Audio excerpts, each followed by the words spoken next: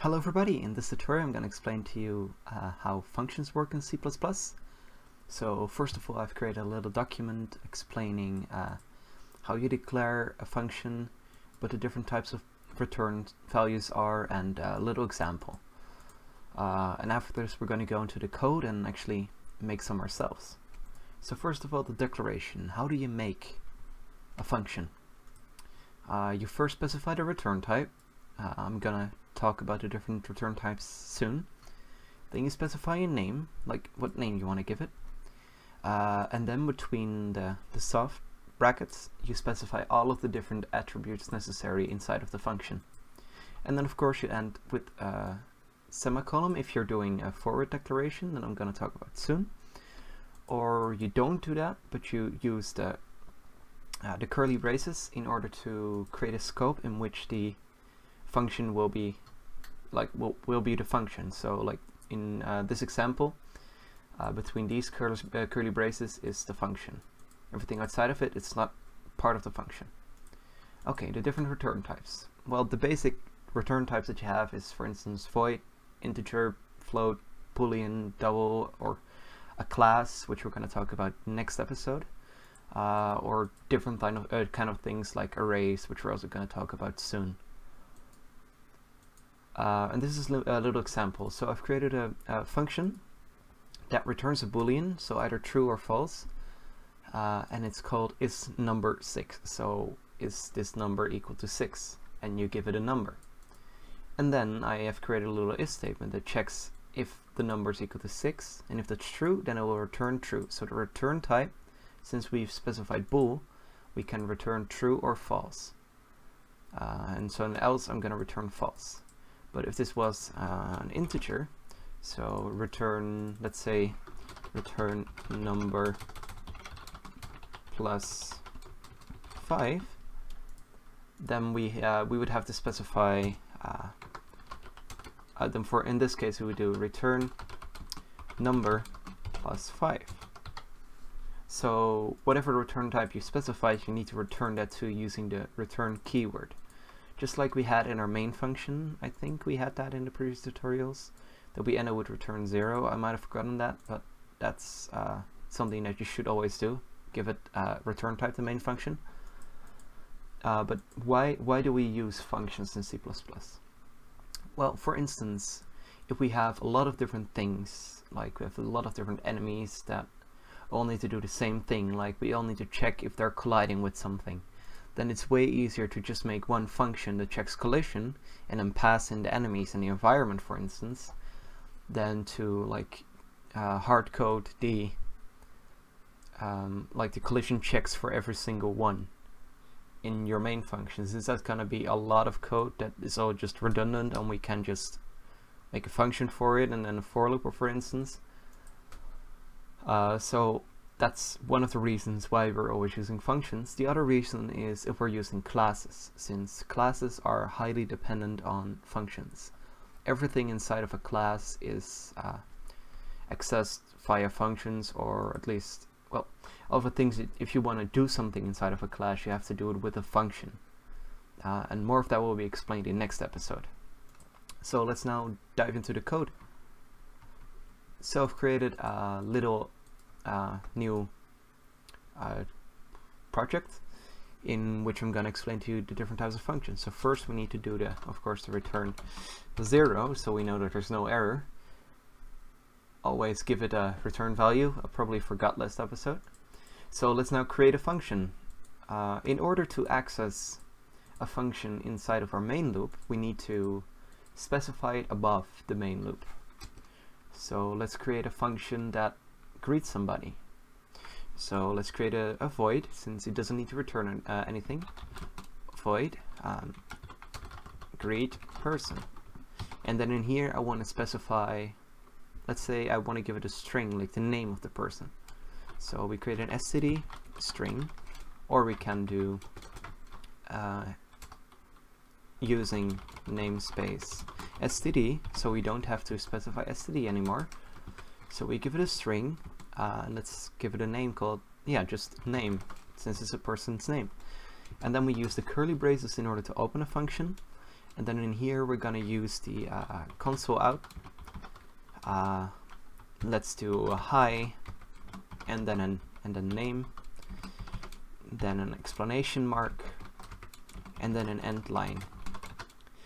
By the way, someone in the comments asked me if you could use another function called printf. So I'm also going to give you guys a brief explanation on how printf works. So you have printf. It's a function. Standard in C++. You don't need to include anything, I think. Maybe IOStream, but I don't think that you have to include anything. And then between the soft braces, this is a function, so we have to give something inside of the soft braces. We can specify whatever you want, but there is one fancy thing when it comes to printf. So for instance, we can do print a number, but in printf we can't just do like the push in a number. That won't work. We can also can do plus a number, or actually it will work now, but the fanciest thing that you can do with printf is you can give it a comma, so specify it as a second parameter, and then inside of here we can use %, and then whatever type it is. So let's in this type is an integer, so we use an I. You also have an F, and I think you also have a B and a C for character. So in this in this case it's an I, so we use an I, and so now it will replace the %i with whatever we specified. And what we can actually do right now is still type after this. So now it will just replace this %i with the 4 in this case. So it's a pretty fancy function, but I like the cout, so the console out, a little bit more since it's easier to use. So, you can do it with printf if you want to. That's no problem. Okay, so now we've created our function.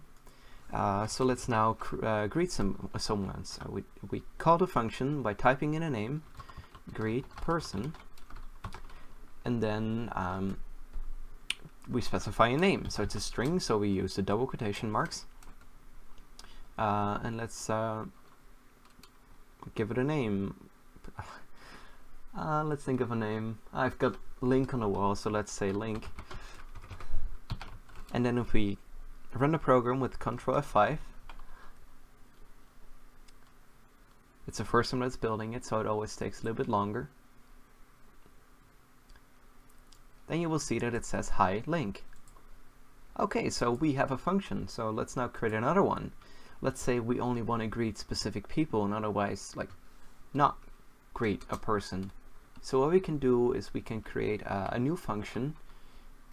Let's give it a bool. Make it a bool return value, like want to greet,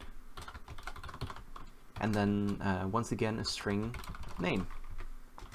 So now between the curly braces, we're gonna have I think a switch.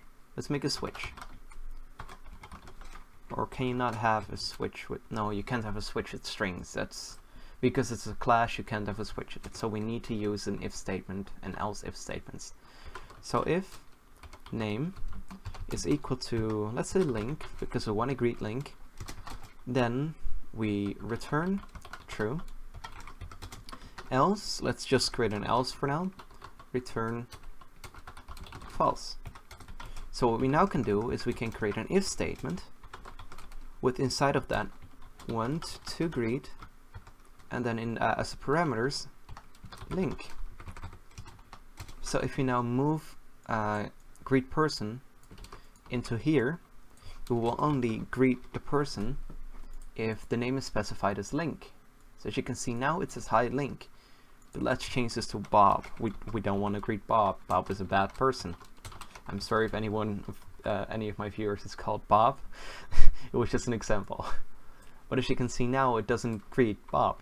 But let's say Bob is also nice, so we're gonna add an else if statement here, and that his name is equal to Bob.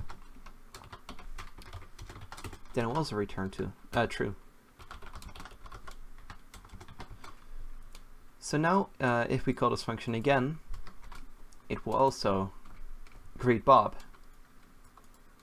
But hey, what is this? I want my main function to be a little bit at the top. I don't want, if I have a lot of different functions, to scroll all the way down just to get to my main function. There is a way around that. What we can do is we can forward declare a function.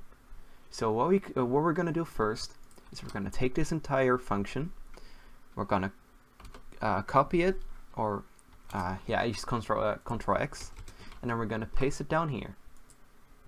But in order to make this work, what we need to do is we need to copy the first part, so the bool want to create string name, so whatever the function is, what it returns, and what attribute it has.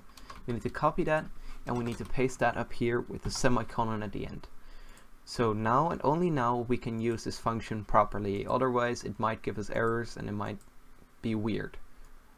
It might do weird stuff. So use the forward declaration if you are using a function, for instance, in your main file.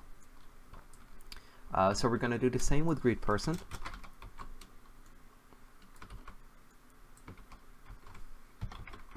And now we can run the program again, and as you'll see, it will still work. So we're going to greet Bob.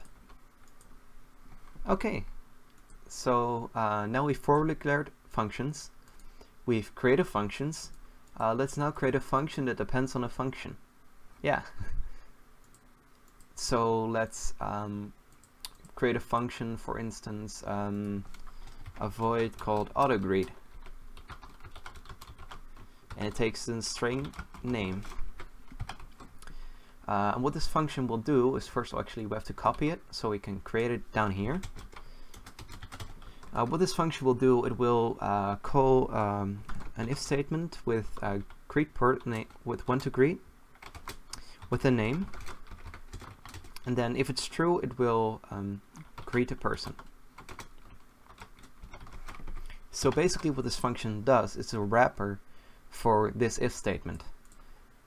Such functions are going to be really handy when we're going to work with classes and we're going to do stuff like give enemies health, but we only want it to be able to see the health and not to be able to modify the health outside of the class.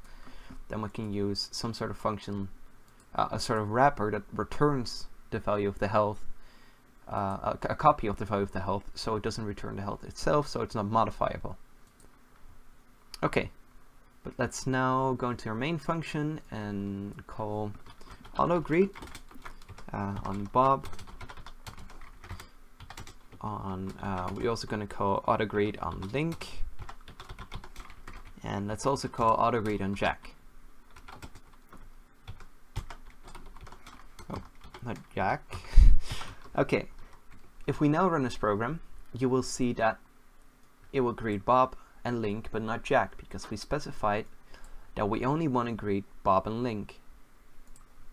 So this is my tutorial about functions. I hope you learned something about it. And next episode, we're going to talk about classes. So be ready for that.